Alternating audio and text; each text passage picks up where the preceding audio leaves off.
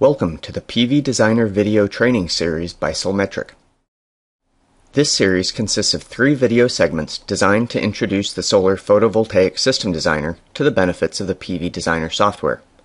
This is part 3, where we will add sun-eye shade data to our design and then optimize the system.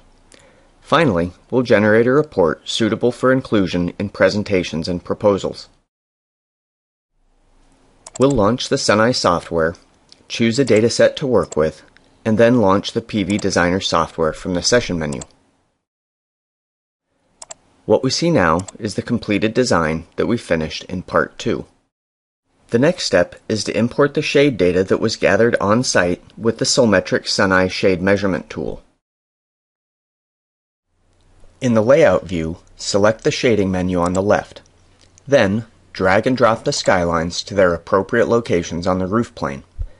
Note that the skyline thumbnail is displayed along with the X and Y position in the Properties area below the array plane. It is important to note the location of the skylines at the time you are taking the sun-eye measurements. For our demo, we'll use the 4 corners of the roof area. In a practical application, additional skyline measurements should be taken in the vicinity of obstructions or known shading elements to increase the accuracy of the model. When we select Show Insolation from the Insolation menu, the PV shading model is calculated, and the available solar access for this specific location is displayed graphically on the roof plane. The lighter the shade, the more sun hours are available for energy production throughout the year.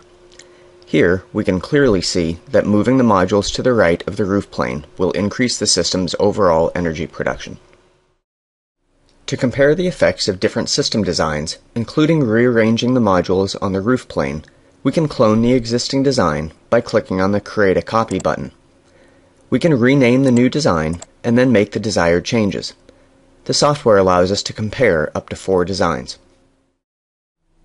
Now that we have a new design to work with, we can rearrange our 2 long rows into 4 short rows.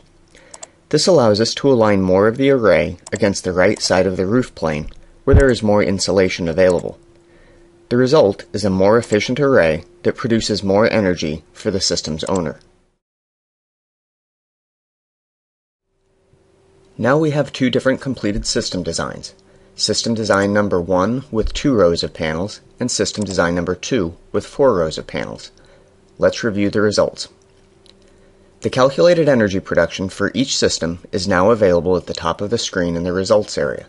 We can easily see that our optimized 4-row system in the sunnier roof location is producing more AC kilowatt hours of energy than its 2-row counterpart.